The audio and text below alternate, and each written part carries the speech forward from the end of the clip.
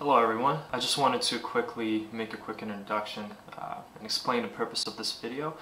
I've owned a couple of Lexus IS models in the last couple of years. Unfortunately, most of them were 2006 through 2009, and I always wanted these headlights right here. Now these headlights, I believe they started coming out on the 2011 models and up. They have the more modern Nike LED, bigger projector. The only problem was these headlights are really expensive. I always wanted to do a conversion. I was looking at maybe original ones like this, and if you take a look on eBay, I mean they sell for $1,000 just for one headlight. If you switch to these, you'll also lose your AFS function. So for me, spending $1,500 or more just on a headlight conversion didn't make any sense. It was kind of cheap like that. And there were a couple aftermarket options, like these for example, but you could clearly see these aren't like the stock ones. The projectors are much smaller, just the overall layout is a little bit different. If you compare them to, original quality ones. Recently, these started popping up. I believe these are made by Depot. They look just like the original ones, right? And they're only $425. Earlier they were only $399. So I was about to buy these, but then I realized they said, fit for factory halogen models only. Now most models actually come with HID, and so I figured, crap, this one will not fit my car. And the only ones I think Depot makes ones for the HID model, but they sell them for $1,000. So there's a almost a $600 difference there. Also, the main difference between these $400 ones and $1,000 ones, these have the slots for your modules that you could take off your OEM headlights, plug them right in, and they'll work with your existing HIDs. And these obviously don't have that. They're they have the bulbs already inside them. They're just halogen bulbs, but you could still hook up an HID kit to these and have them be just as bright. And the other good part about these is you don't have to use your old modules, which are worth some money. So if you get these and put your existing headlights on eBay for with all your modules for 200 bucks, it's another $200 you could get back. So these headlights will only end up costing you about $200. The purpose of this video is I wanted to see if I could buy these $400 ones and fit them on an HID model like I have. And if you're watching this and you have a Lexus IS 250, 350 ISF, chances are you have a HID model. I just wanted to show that you can actually get these headlights on your HID model car and save almost $600. Now the catch is obviously your AFS function won't work, but if you own a couple Lexuses, AFS is a huge issue with them, and they actually, I believe, got rid of AFS completely in 2011. For me, it's worth losing AFS, the auto adjusting headlights or whatever they're called. But yeah, stay tuned. I'm going to show you if these headlights work or not on a HID model. Okay, finally got around to installing my headlights. I probably have the smallest garage in the world, but it's just enough to get the work done. So I kind of forgot to record the part where I take off the bumper. Really, it's really simple. When you look at your bumper, there's a screw here, screw here, screw here, and two more screws here. And then if you peel back your fender liner right here, this part of the bumper is going to have a little screw. You unscrew that, and same thing on the other end. This one right here. You should be able to access it without actually taking off your fender liner. I just kind of pulled it back and unscrewed it. So as far as the headlight, same thing here. We have a screw right here, a screw right here, and one over there. And the headlight should come right out. There is a plug right here, one big one that you just unplug, and the headlight is going to be out. So I'm about to take the headlight out, and I'm going to compare to this headlight right here. Hopefully it plugs right in, and I'm going to try to test it. Headlight is in. This plug right here plugged right in, so I'm about to find out if it will just work just like that. And would you look at that? it's on with the other headlight. Obviously not as bright. Let's take off this film right here. So here's what it looks like. Here's the LED. This part is just a normal halogen bulb, but I have an idea how to install an HID. Okay, now let's see if the other headlight's gonna work.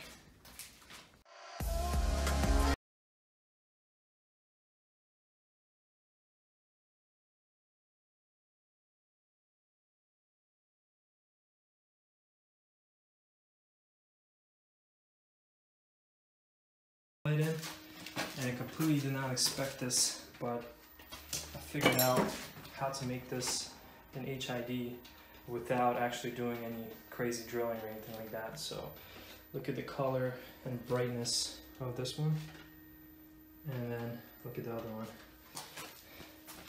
This one's a lot more yellow. Maybe you won't be able to see it on camera as much, but if you just compare it to the color of this LED strip right here, it's a lot more yellow and not nearly as bright. Okay, so I'm going to show you what is inside this headlight. So if you flip it over, there's a little door in the back. If you open that up, in here you could see your low beam headlight, light bulb. So my idea initially was to hook up a HID kit to it, you know, a bulb like this for example, and then have that stick out and use something like, here it is. So I was thinking about buying something like this, and once I have part of the wires of the HID kit in there, obviously all of this wouldn't fit in there. So I was gonna wire it out, maybe drill a hole in here and then fill it with something like this but smaller. But obviously that won't work with this piece. I'd have to get a new one. But I did some digging around, and I figured out that you could actually fit at least this HID kit in here. I know there's smaller ones out there with just one computer. Obviously this isn't the best one. This one was like 35 bucks on Amazon. But if you prefer a more premium HID kit, you would probably have to drill a hole in this door, route the wires out, and use like something like this to protect the headlight from getting water inside of it. So yeah, I'm gonna attempt to fit this HID kit inside of this headlight. Okay, so as you can see, I was actually able to fit the HID kit inside within the headlight, and obviously it's a very tight fit in there, and all HID kits are gonna fit there, but I will leave a link in the description for this exact one if you want to try it out. Now, like I said, this is a cheap HID kit, and this might cause some heating issues because it's within the headlight. But you know, if it blows out, I have these original halogen bulbs from them, or I will have to do the whole thing as I described, drilling a hole in here and routing a bigger, more expensive HID kit in here. So now this door could close. Phew, almost forgot something. So there's supposed to be a little plastic piece right here that holds this part of the bumper on. Here it is right here on the old headlight. It looks like this. Don't forget to transfer that. There's screws on the bottom, 1, 2, 3, and it should go right on. I'm gonna give it a shot.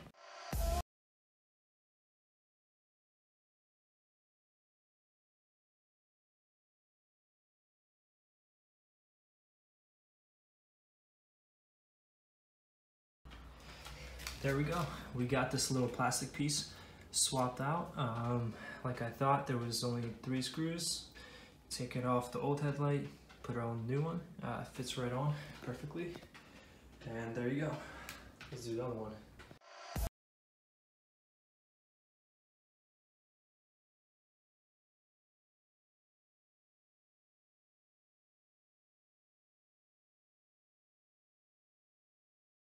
When we try to install this headlight, there would be a little gap right here that would bother me a lot, and no matter how hard I would press on it, you could feel that something is not letting it go in.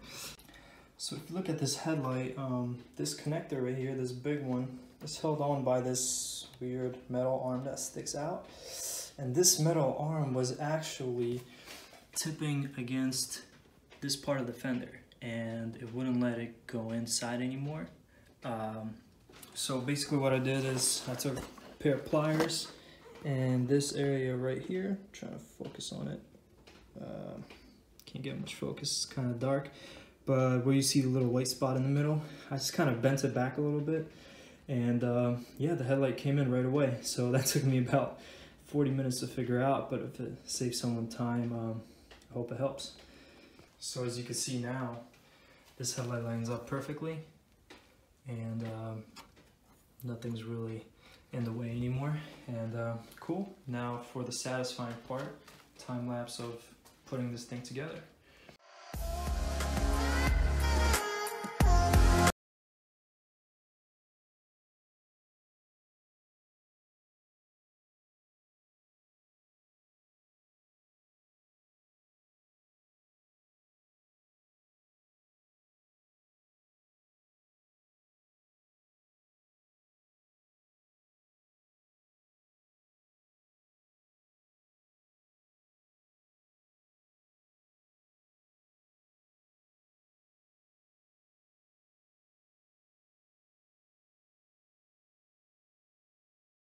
This is what the DRLs look like. And lastly, as you can see, the AFS light is blinking and it can get really annoying. So what we want to do is remove the fuse. The fuse is located right here in the footwell. Here's what it looks like. So there's a 30 up here in the upper left, and there's a blank, and there's a 10, and there's going to be a 7.5 right there. That's the one you want to remove. And once you remove it, your AFS light is going to be gone for good. And there we go, no more AFS light.